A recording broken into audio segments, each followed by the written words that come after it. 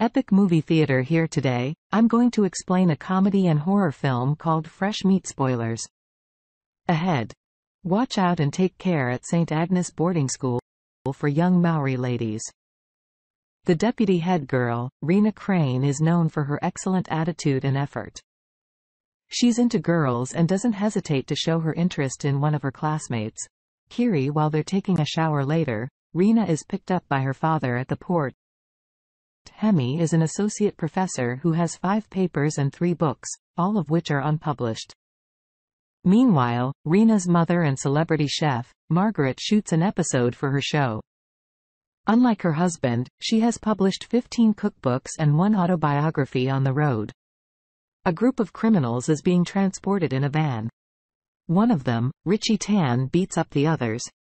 The guards don't mind, but they know that Richie is notorious for killing, kidnapping, and selling fruit without the license.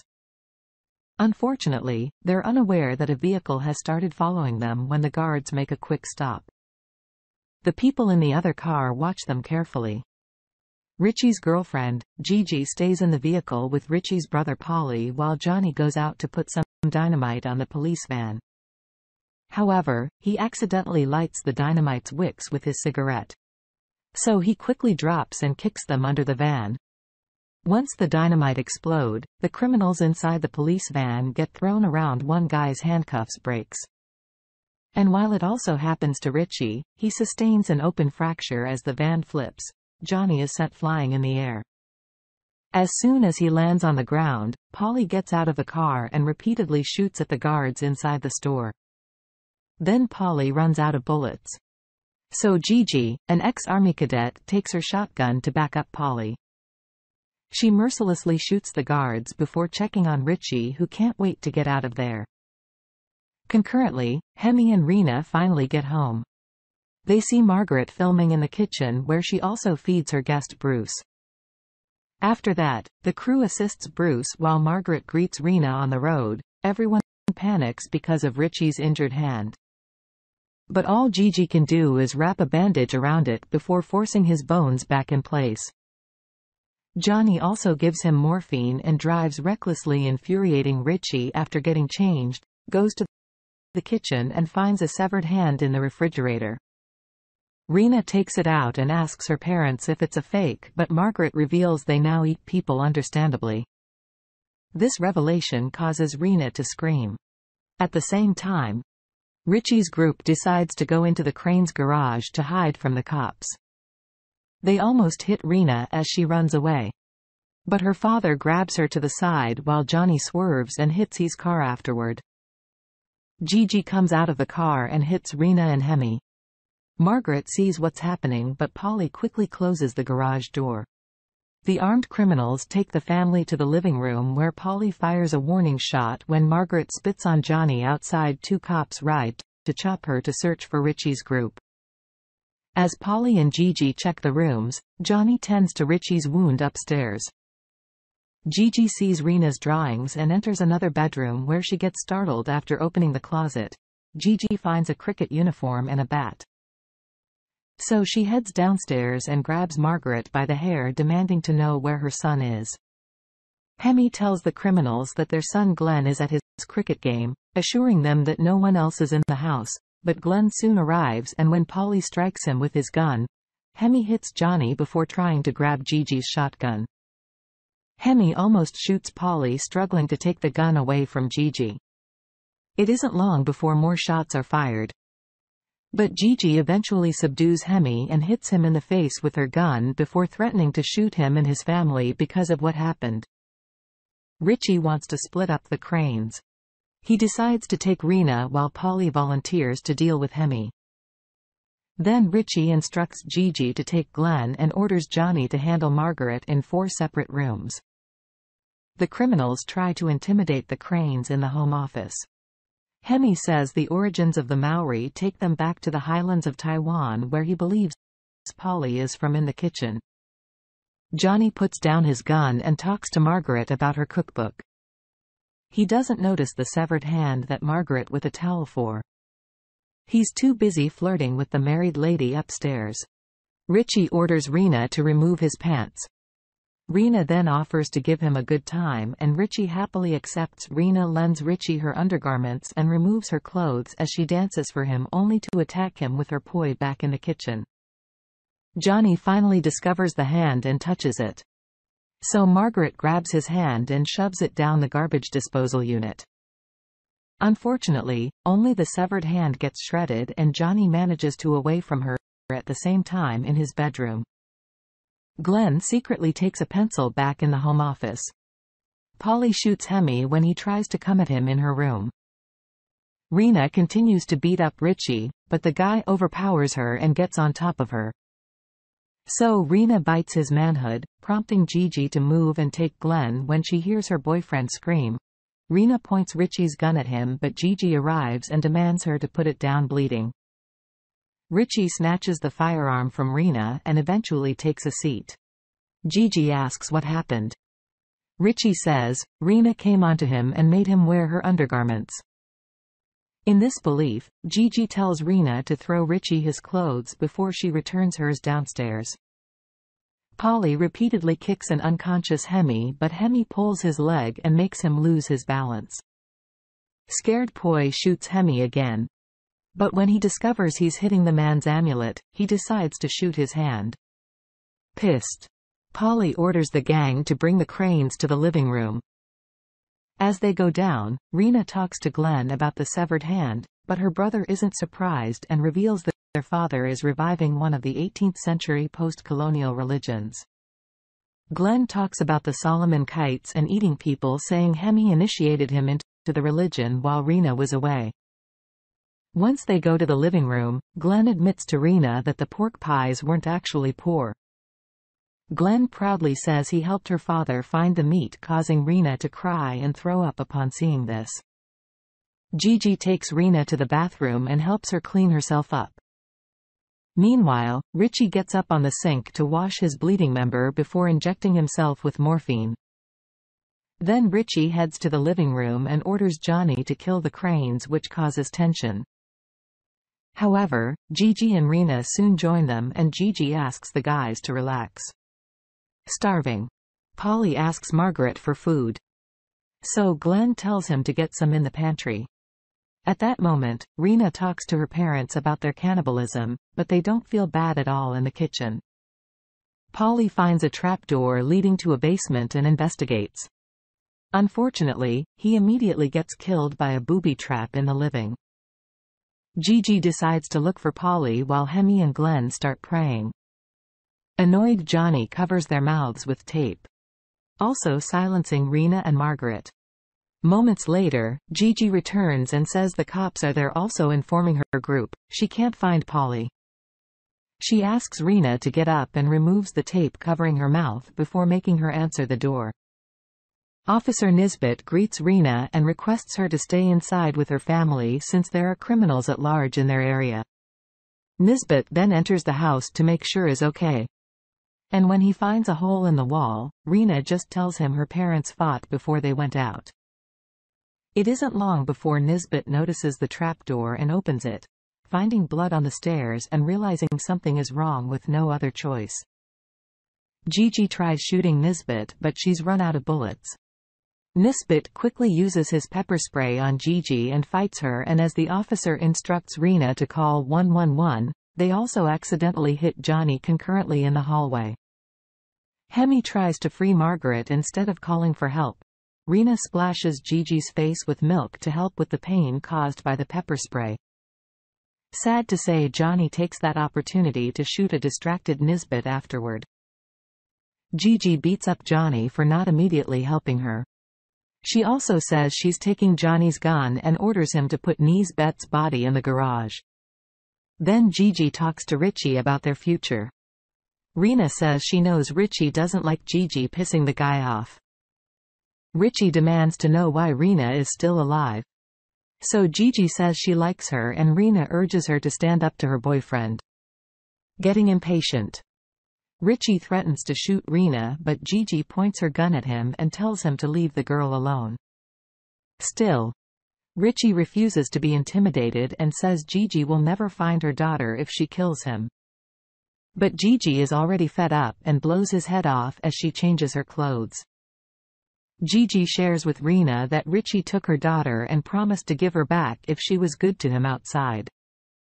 Johnny finds a Glenn's car and gets inside it, but he hears a noise from the back. Curious, Johnny gets out and opens the trunk only to be startled when a tied-up man comes out and tries to escape as a man's mouth is also covered. So he doesn't get the chance to talk. As Johnny repeatedly hits him with a tire iron, then Johnny gets in the car again. But when Gigi comes out with Rena and asks if he's going somewhere, he tries to hit them. The girls avoid the oncoming vehicle, and Gigi quickly jumps into the driver's seat to stop Johnny from leaving. Johnny runs over the body on the ground several times as he attempts to get rid of Gigi, successfully hurling her into the stack of boxes in the garage. Despite being scared, Rena takes Gigi's gun and orders Johnny to turn off the car's engine, leaving the guy with no choice but to comply. Gigi punches him in the face and gives the car keys to Rena, and that's when she notices the man on the ground. Rena says the guy is Mr. Updike, Glenn's cricket coach. Gigi tells Johnny to take the belt off Updike, which Rena uses to restrain the criminal. After that, Gigi forces him to get inside the trunk and gets ready to clean up before escaping. But when Rena tries to stop her, she knocks out the girl in the living room. The three other cranes have managed to free themselves using a knife and pencil and come at Gigi. When she arrives, rendering her unconscious, they don't waste time and deal with Johnny next, with Hemi repeatedly hitting him in the head with a crock pot. Hemi then takes Gigi to the basement, which serves as a butcher room. Rena follows him and sees Polly's body hanging from a booby trap, but she tries to ignore it and looks at the severed human body parts around her. Hemi prepares Gigi's body to be eaten about how he killed an 8th secretary too using a chain. Hemi hangs G's body upside down before getting ready to take Polly's organs. He casually discusses with Rena the Solomon Knights, the followers of the prophet Solomon Smith. He says Solomon had a vision from God that if his followers took the life force of others, his kingdom would flourish.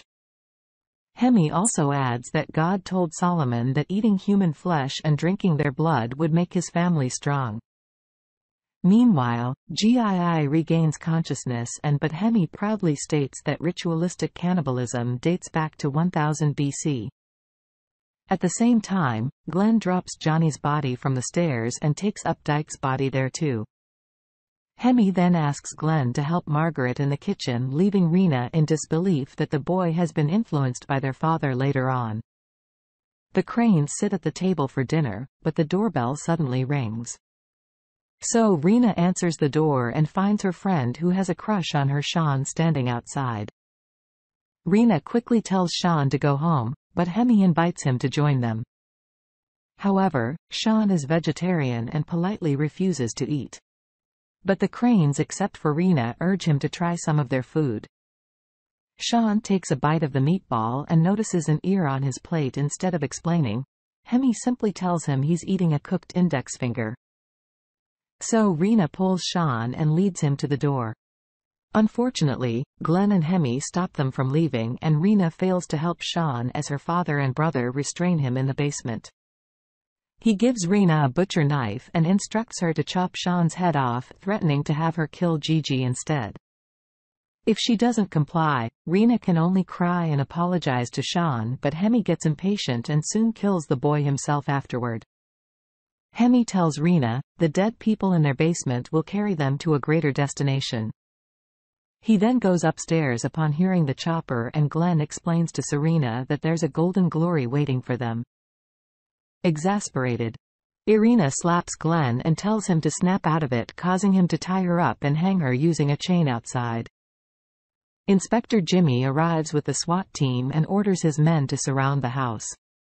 He then calls the crane residence, so he answers the phone and pretends to be Polly, saying he'll kill the hostages if they mess with him, faking an ancient accent. Hemi demands to have a chopper in 1 hour. He also asks for his professorship, which confuses the inspector before he ends the call. Irritated, Jimmy calls again and tells Hemi he's not getting a chopper in the basement. Rena and Gigi swing toward each other while Glenn chops up Sean's body. Luckily, Rena manages to free Gigi by biting what's restraining her. Gigi carefully gets down and lowers Rena too, untying her before getting a knife and turning off the radio. Rena tries talking some sense into Glenn and urges him to come with her. But her brother refuses to listen and goes upstairs feeling bad for Rena. Gigi promises she'll never touch Glenn or Margaret.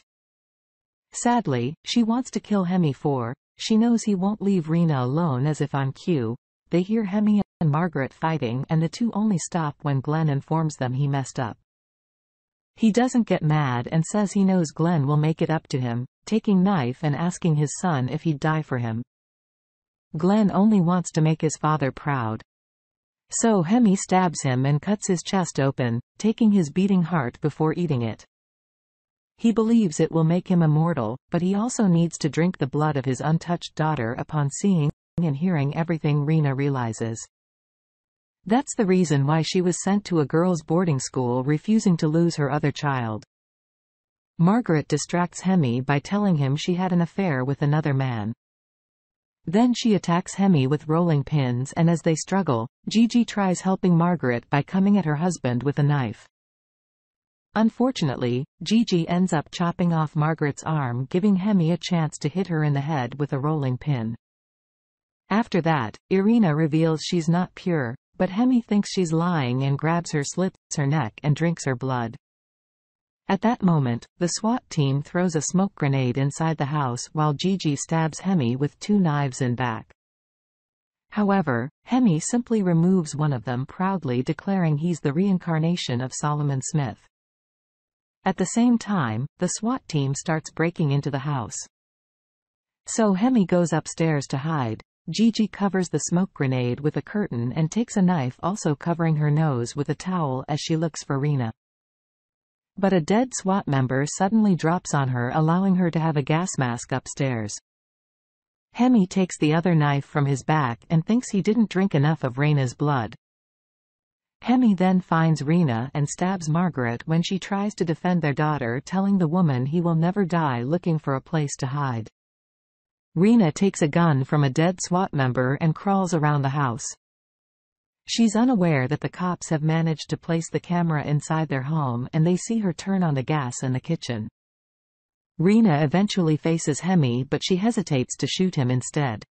Rena shoots the stove and causes an explosion. Luckily, Member grabs Rena and jumps out the glass window, leaving Hemi to die. The SWAT member takes Rena away. But as it turns out, the person who saved Rena is actually Gigi in disguise. The girls then kiss as the house explodes, and they check the debris the following day. But a hand suddenly grabs Rena, which means Hemi has survived the explosion, or he's actually immortal. Subscribe to watch more videos like this, turn on notifications and leave it like, it really helps the channel out.